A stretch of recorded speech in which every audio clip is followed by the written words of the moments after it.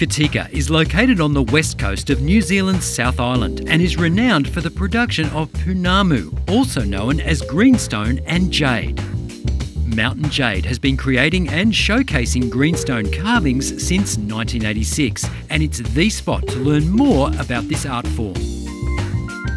The Māori have long believed in the spiritual power of Pounamu, and many of the designs you'll see here draw on Māori culture and symbolism. One of the highlights of a visit to Mountain Jade is the chance to watch carvers at work in the studio.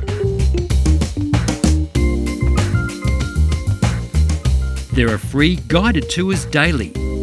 You'll learn about the complexity of carving jade by hand and the significance of some of the most popular designs, including the fishhook, the twist, the kuru and the tiki.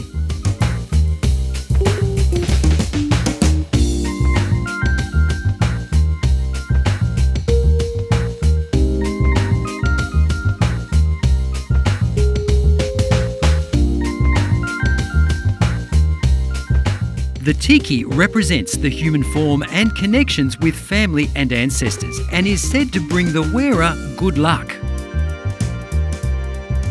Sounds good to me. For more ideas for amazing things to see and do on the South Island, just visit our website.